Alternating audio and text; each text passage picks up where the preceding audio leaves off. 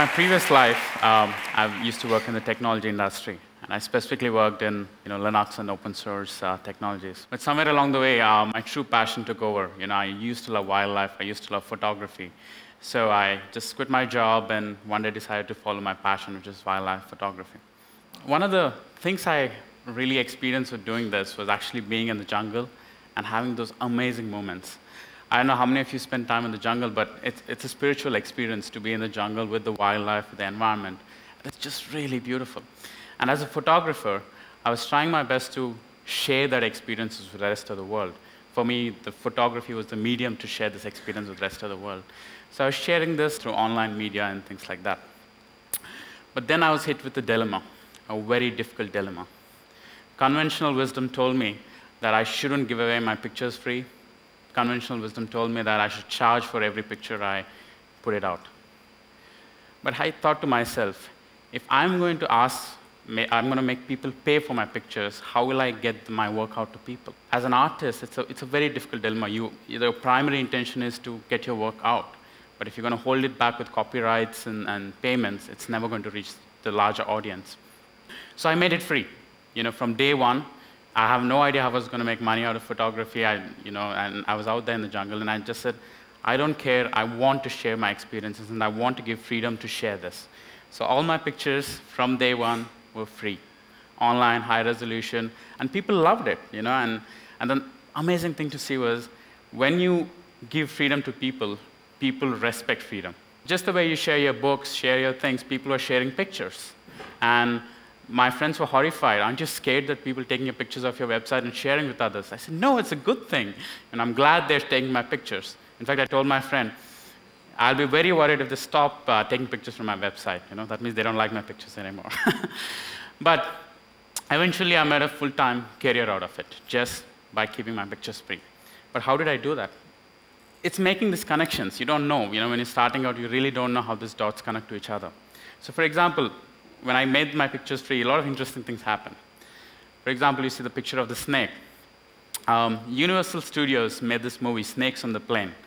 And they searched for it, they loved the picture, they took the picture, and the movie official CD, the DVD cover, has this picture. They never told me about it because it was under Creative Commons. But I was very happy when they sent me the check home, saying that here's the money, we know we don't have to pay you, but well, the fact that you kept it online and we love your picture, we're going to pay you for it.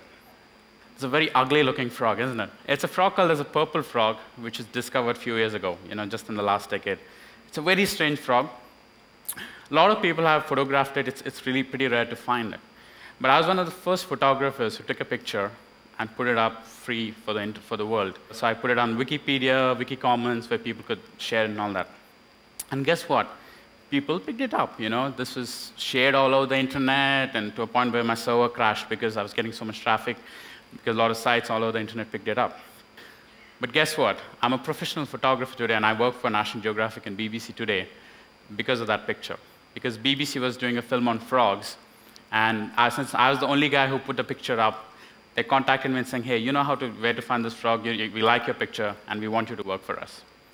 So even though by keeping your content free, it pays off in other ways. But it gets even more interesting. And this is the beauty of giving your work out, giving freedom. People respect freedom, and people make interesting things with freedom. There were artists in the other part of Europe and the US who take my pictures and draw paintings with those pictures.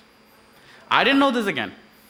Till the day I come home, there's a check waiting for me, and says this lady says, I've painted with your pictures, I've made a lot of money out of it. It's your pictures, here's 30% share, and she sent me 2 big frames home so I could keep it in my house. I love it. I hate seeing my own pictures every day, but I love seeing these paintings. It got even more interesting. Okay? There's this band in the UK called Shikan. I'm sure some of you might have heard it. They've loved the pictures. I don't know how they came across my pictures. They just loved it. And they made a complete music video, which gets aired on MTV and all that, just with using my pictures as slideshow.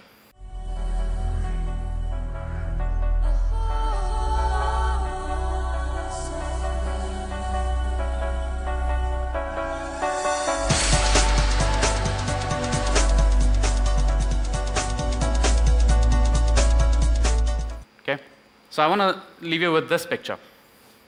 It's Mona Lisa, the costliest painting on earth. It's valued at $700 million. It's not for sale, but it's valued at that much. A picture that maybe 3-4 billion people on this earth recognize. In fact, we see it on the streets, we just walk past it without even looking at it. But why is this picture so valuable? It's because it grows on you. We've consumed this picture so many times in our lives that people value this picture a lot. So I just want to end this talk with this small realization I've had as an artist. People respect freedom, people will pay for freedom. If you're an artist, there's no better way to get your work out than keeping it free. And trust me, people will eventually pay for the freedom that you give them. Thank you.